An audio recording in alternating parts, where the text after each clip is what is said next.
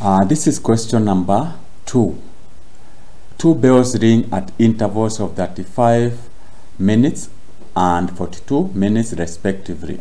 The bells ring together at 8:48 a.m. Determine the time when the bells will ring together. Here you use the knowledge that you learned in Form 2, that is LCM, the least common multiple. This means that what it means is that after 35 minutes the first bell will ring. After 42 minutes the second one rings. At 35 minutes again it rings until there will be a time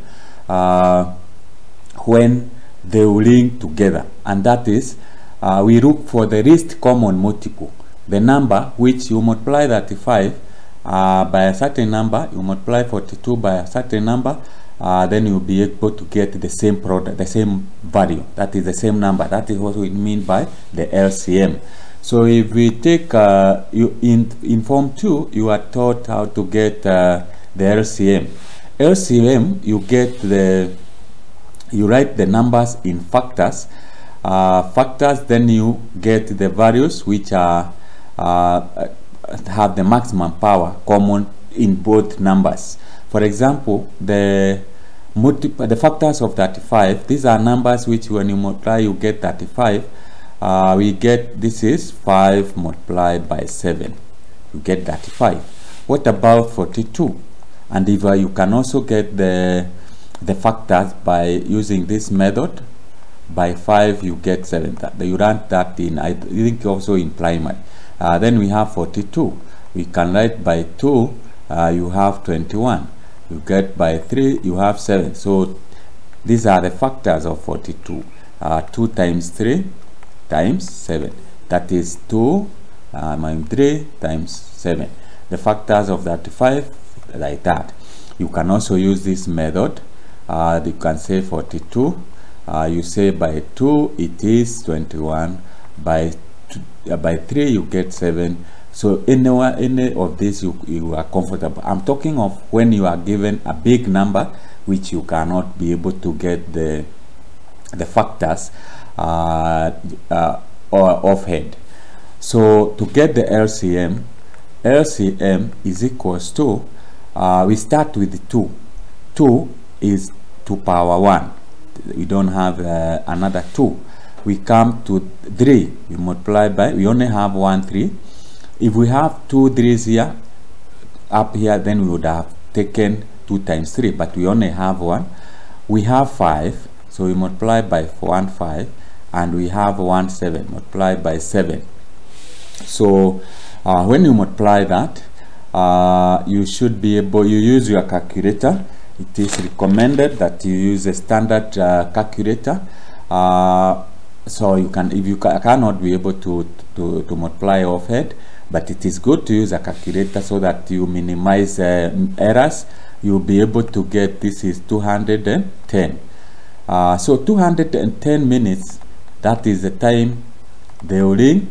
That is the number of minutes that the two bells will ring together. If you divide 210 by 35, you'll be able to get a whole value. That is, you can say 210.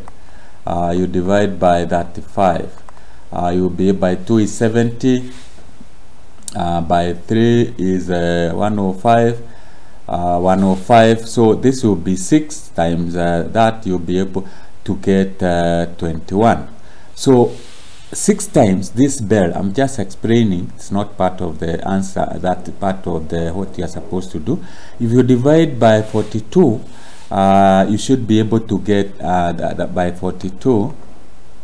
You divide by 210, then you should be able to say 5 multiply by that, that is 10 21. So it means after 6 times the first bell, it will take 10 minutes. The second bell, 5 times, it is 210. 210 minutes, how many minutes, how many hours are this? So you divide 210 by 210, divide by 60, you'll be able to get, it is 3. That is that is 3 is 180, 0, and this is 3, so point, you get 5. So 3.5 hours. 3.5 hours, this means it is and they run together at 8:45, so 8:48. You add 3 and 3.5 is the same as 3 hours 30 minutes. So 0.5 hours is the same as 30 minutes. So this will be 8. This is 7 minus 60 because we are working with hours, so you'll be left with 1.